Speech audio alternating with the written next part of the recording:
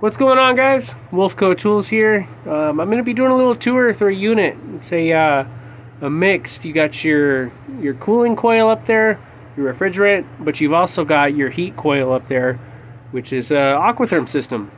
If you guys have a lot of that on your property, but aquatherm system's basically pulling your hot water from your water heater, which is going to be in that closet through that wall there, going up through the ceiling and in here into an impeller. That's a taco cartridge.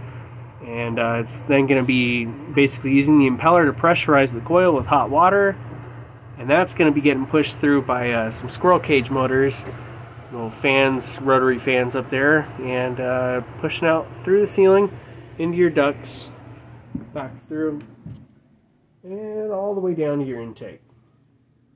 There's a couple in this unit. It's a 2-bedroom, 2-bath, and in this floor plan, the intake is right here, which happens to be by the front door. So we're going to be taking a look at this one and get you an idea what parts are up there. Alright guys, let me know what you think. Alright guys, so starting off, the majority of these panels are held in by clips. You got screws located in all of these. Just hold on to the clips that retain along the retention border of this. This one unfortunately has got a broken clip. You have 2 slip clips here. They slide into place. You push them up and you slide them over, and they basically hang there. It's kind of like a C bracket, and when that's hanging there, it helps pivot. So as long as that's not broken, you can open this, drop it, service it, put in a new filter, because like I said, this is the intake. But we're going to take a look here. We're going to drop this panel, and I'm going to give you a little tour. So I'm going to start here where the hooks drop down normally. Those are Phillips screws.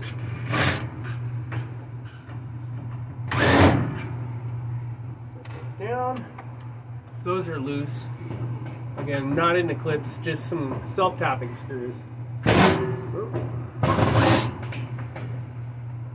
Okay, we're going to drop that panel. I'm going to scoot back just a hair, just so I have some better leverage on the center. So you're pulling these down, you always want to put some support there, because these are held in, so you don't have to hold them in place. One there. This one's held not by a clip. There's a little self-tapper screw. Going for the center.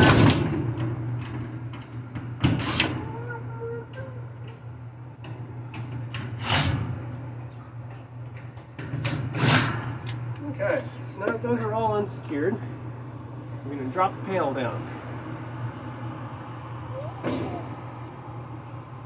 The air filter is in really good shape, so we're going to save that. So, sorry about that, guys. So, what we got here is our heat system. So, we got the 2 copper lines coming in right here, your return and your outlet, and those are getting supplied up to a heat pump, which has an impeller right there. And those get pressurized. Kind of hard to see it, but there's some heat coils running through this panel here, circulating back over there. And this fan here, the motor, dual fans, single motor, is pushing all that airflow through the duct past the intake and all the heat coils. You got your fan center here. It's been pulled apart and replaced, looks like. But yeah, that's your fan center, your supply coming in from your breaker panel. That splits off. Your wiring is going to lead up to the fan center over here, and it's going to lead over to the heat coil, basically letting it know when to kick the impeller on, the pump on, and circulate hot water through when the heat's on. So pretty simple design, pretty cool. Take a look back up in here. You basically have all your ducting. Pretty basic system, guys. Really cool. And the awesome stuff about up here, so with this heat pump, take a look, you got a little spigot valve there, huh? Above there is a hose bib, and what you do when you service the hot water heater, sometimes you get air in your system and it gets caught, leads back into your pump. That guy gets clogged, won't rotate, can't catch prime, and now you're not pressurized up here in your heat coil. So what you do is you attach a hose, you bleed out your air. You basically take that cap off, you open up the valve with the the garden hose attached to it, leave that into a bucket or a drain. Thankfully, you got the bathroom right through that door. And yeah, pretty much just get out all the air. It reprimes, basically like any other pump. Keep it pressurized, keep the air out. Really good system, aquatherm. As long as you got a good water heater, you're good to go. We're output temperature right now in this unit happen to be around about 95, 98. So really good for an aquatherm system. Let me know what you guys have at your property and what you guys got to deal with on the daily. We got a lot of corrosive water here, so we're changing out impellers, changing out heat coils pretty often. But for the most part, you know, these are really efficient systems. Less gas. Basically, your gas is only supplying your hot water heater, not as much to your gas furnace. So, circulatory hot water, it stays in the system, recirculates, and keeps the little 2-bedroom pretty hot. So, we're gonna put the panel back up. Just gonna set up my camera here, and we'll get it up. You got your filter right there. Pretty basic. You're doing an air filter change. You just pull that out. Got some clips here. Push it back in.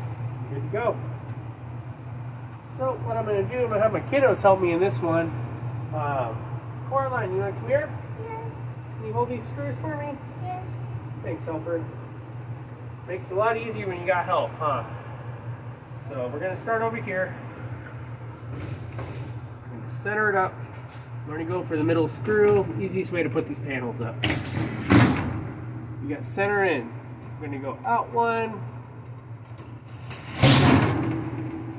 Go. We're going to go out for that one. So now this is secure in the front. I'm going to secure the edge over here. Secure the edge over here. Kind of want to go even on them, kind of like you're changing out a tire. That one's good.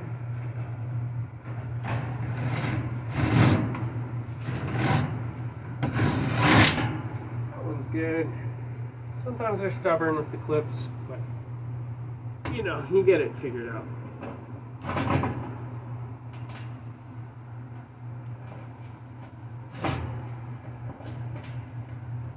Like I said, they're stubborn. Okay. Circumstances like that, you get a screw that doesn't catch, start somewhere else. Remember, we had these two, so we're going to go for those two. Marlon, can I get those screws? Thanks, my helper. That's my daughter, Coraline. She's the best helper. Gotta start them young. One screw there. And one screw right there.